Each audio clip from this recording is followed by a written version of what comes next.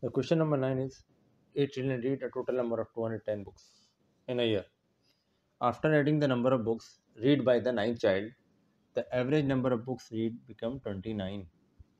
How many books did the ninth child read? Okay, so what the data we have?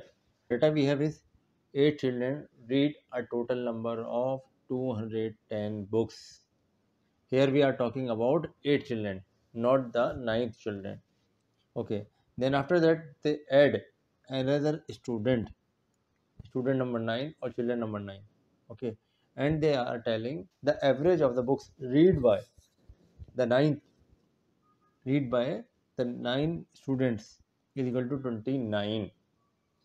It means if we multiply, okay, or we say that all students averagely read 29 books. For example, read 29, second read 29, the third read 29.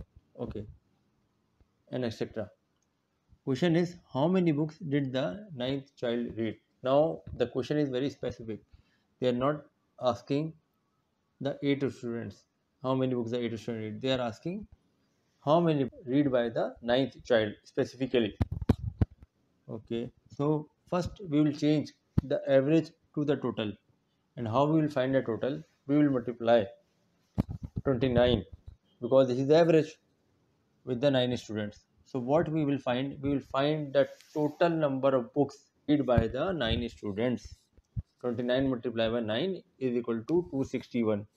These are the total number of books read by the 9 students.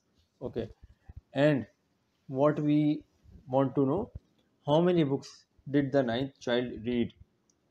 So ninth child read 261, the total number of 9 students minus the total number of 8 students books read, it will be the answer. So 261 minus 210, the answer will come 51. Thank you very much. Thank you for your time.